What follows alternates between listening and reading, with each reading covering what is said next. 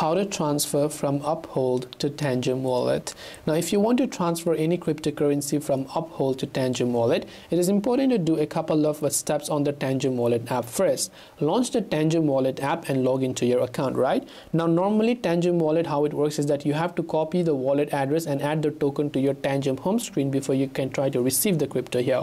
Once you launch Tangem, tap on the three dots option from the top right hand side, then simply select your wallet. After you've done that, go to the option that says manage tokens and then just make sure to tap on it.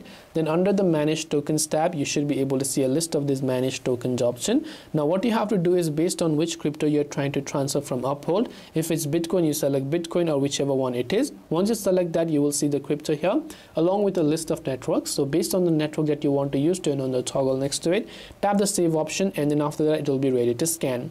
Now once you've scanned it, the token will actually get added. So because the tokens will be added to your home screen on Tangem. After that, let's read the instructions. It says once the token has been added to the home page, you can tap on it, click on receive, and you'll see the public address below the copy button.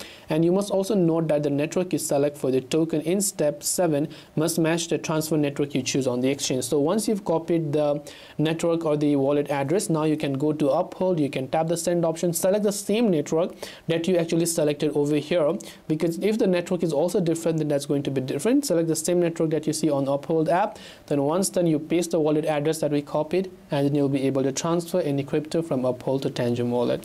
I hope the video helped you. If you have got any further questions, feel free to leave them down. Thanks for watching and see you in the next video.